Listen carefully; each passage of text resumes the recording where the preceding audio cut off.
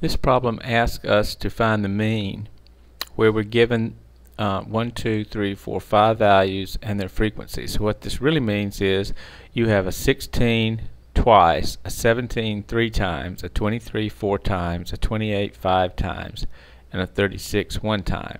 So you could actually write this out if you wanted to as x bar is equal to 16 plus 16, that's two of them, two 16s, plus 17 3 times, plus 23 4 times,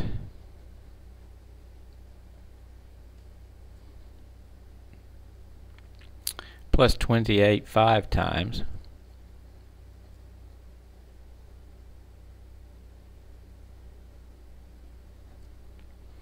plus 36 1 time. And of course, to do the average, you divide by the number of numbers that you're adding up. So that's 2, 5, 9, 14, 15. However, what I really want to do is not show you this method, which involves now just a bunch of additions and divisions, but I want to show you how to do that problem using the CASIO FX260 and the stats mode. So rather than writing it out that way, I would actually just do it this way. I'd first go into stats mode. If I hit on that, make sure everything's cleared out. Mode decimal point takes you into the stats mode, and to be absolutely certain you're in, you should see this little SD up in the right hand corner. That means you are in the stats mode. Now you enter each one of those numbers. I want to enter 16 twice, so I enter 16, M plus puts it in, and then 16 again, M plus puts it in.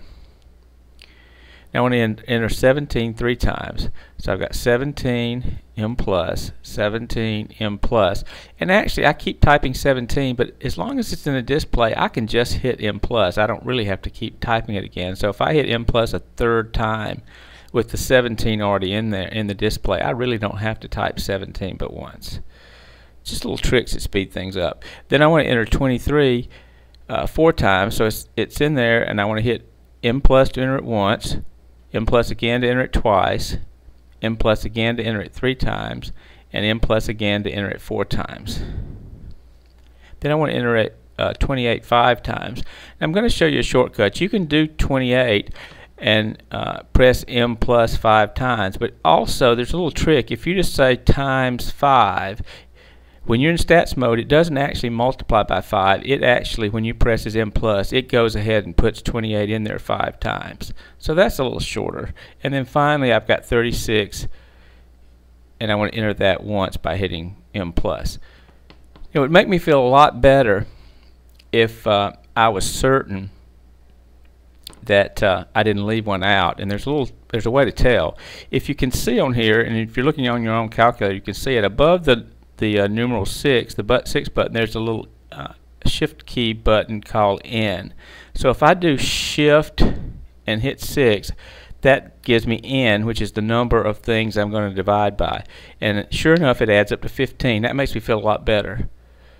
So I've got them all in there. If I want to do the mean, I go to X bar. Well, X bar is above the 7.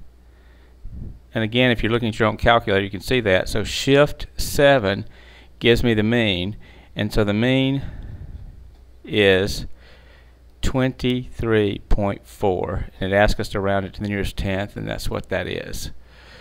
And that's exactly the same thing you would have gotten had you just taken all these things and added them up and divided by 15. So the little tricks of the stats mode and knowing how to enter things multiple times quickly is a skill that you just practice.